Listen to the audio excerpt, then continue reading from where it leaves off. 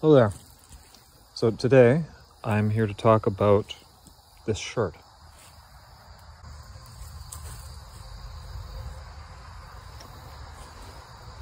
So I would refer to this shirt as a trade shirt. I'm not sure if there's a proper term for it. The thing that's interesting about this type of shirt is that it was one of the first elements of a truly global fashion. So shirts very similar to this, they originated in Europe in about, I think, the late 1400s. Very similar designs continued up until the 1800s.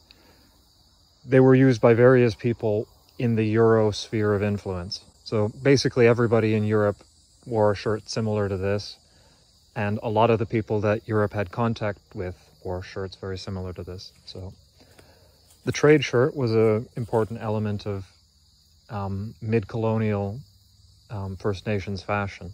Initially it started with the sailors. They're coming over and these guys have got furs, we want these furs because we can sell them for a fortune back in England. We want to rip these people off. What can we sell them? Okay, we'll sell them the shirts off of our backs. So you get these sailors selling their sailor shirts, and indigenous people get it into their head that, okay, this is what European shirts look like, and then when they go to market, that's what they're looking for, kind of.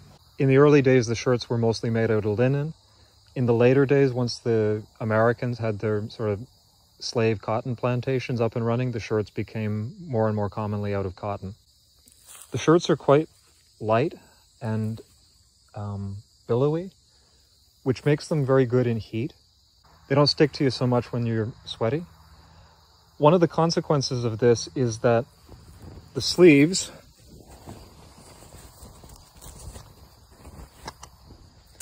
are very poofy and they're sort of awkward. Because there's so much material on the sleeve, it sort of wants to fall down as you're moving, which can make it tight across your back. In order to solve this problem, people would wear them with a sleeve garter. So in this case, it's made out of some glass wampum beads.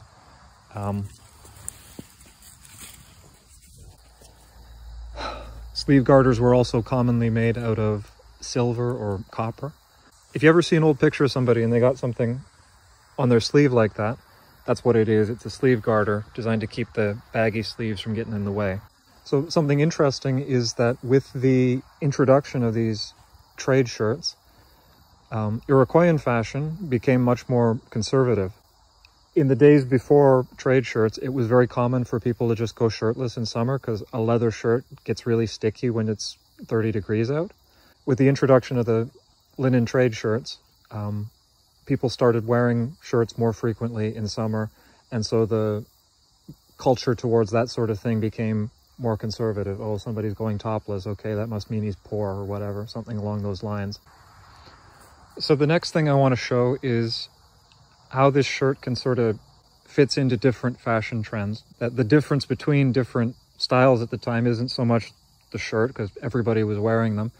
Rather, it's all the accessories that go with it. So let me just demonstrate this. So all I've done here is tuck the shirt into my pants and taken off the sleeve garters.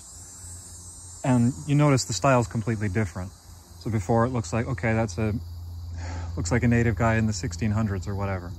Okay, now it's sort of a more Spanish costume, whatever, something along those lines. If I, for instance, take off the sash, now it looks very different again. Now it's more of like, I don't know, like a pirate costume or whatever. Truly global fashion.